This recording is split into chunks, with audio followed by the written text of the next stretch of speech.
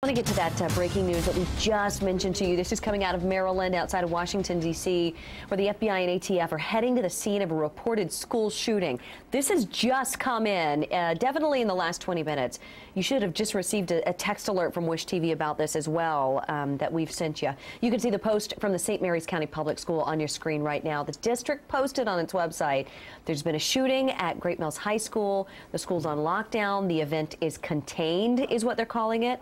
One of the things that the Associated Press is reporting at this point, too, is that they're actually moving kids that are at that high school. They're moving them to a neighboring high school, and they're asking parents to pick up the kids. Now, at this point, we have no idea if there are victims. We don't know who the perpetrator might have been in this situation, but we're continuing to dig for more information. And we've got another hour of local news here for you, so we will let you know as we learn more.